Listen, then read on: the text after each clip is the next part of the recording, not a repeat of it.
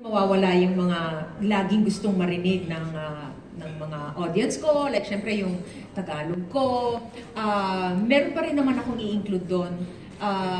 Like, meron akong bagong upbeat na ginawa na may konting dance. Actually, itong ano na to, I'm going to ask for some dancers dahil merong isang song doon na kailangan ng dance talaga. So, may konting dance din ako doon.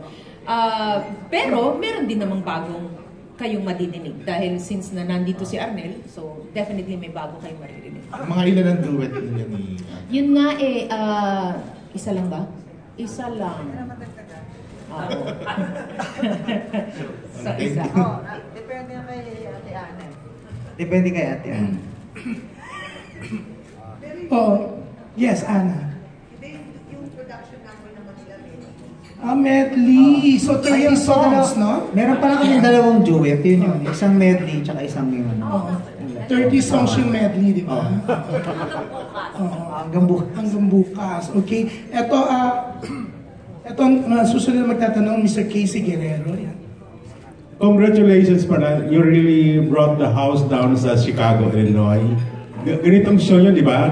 Yes. Ganito rin ang gagawin nyo dito? Yes, actually, more or less. Pero meron, ayun nga, pero meron pa rin kaming bagong ilalagay. So, baka rin meron Christmas song kasi since na December na. So, yun.